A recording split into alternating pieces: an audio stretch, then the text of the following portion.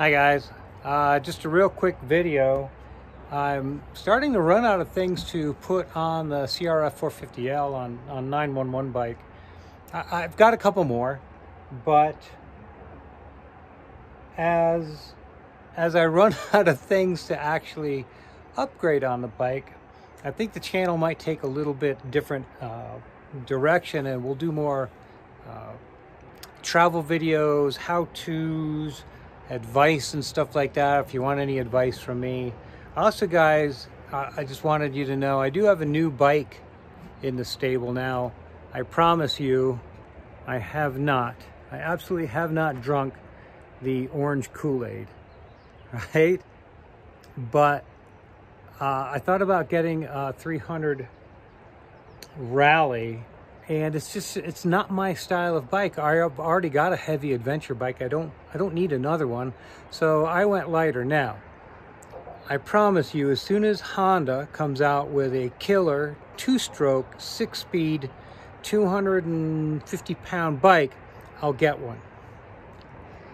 Until then, it's bold new graphics for the CRF 250X and it's still a 5-speed. In the meantime, let me introduce everybody to my 2019 KTM XC-W 300 6-speed. I don't even know how to say any of this stuff. I'm so not a KTM guy. You can see I've already got a couple things, a couple doodads on it here and there, a couple additions, extra rear brake. I'm certainly not planning on changing the channel to a KTM anything. There are a ton of KTM channels out there, but you might see, if you follow my Instagram, you're going to see this bike, especially for Moab trips. This bike just does so good in the rocks and the super technical sections, and I really am trying to protect the CRF 450L's fairing. This bike still does great in Moab. I have no complaints, but now I've got the fairing on it. It's getting a little easier to break it, let's just say. It's a little overweight. She's put on some weight since we first met, not gonna lie. But so that's the reason for the other bike, for the KTM.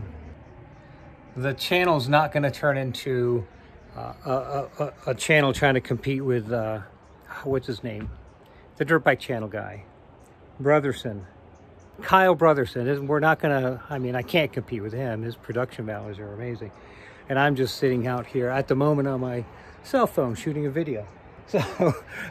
So anyway, so don't worry, this is not the new KTM channel. What I might do though is I might do some ultra light adventure rides, maybe something, you know, in the 100-mile range, carrying extra gas, super minimal camping. You might see this bike in some of those videos, but trust me, for the most part, everything's gonna be CRF 450L related. And anything that has the KTM in it, I'm gonna start a new playlist that you guys will see if you see this bike. But in fact, this bike will be in the new playlist. This will be part 1 of that.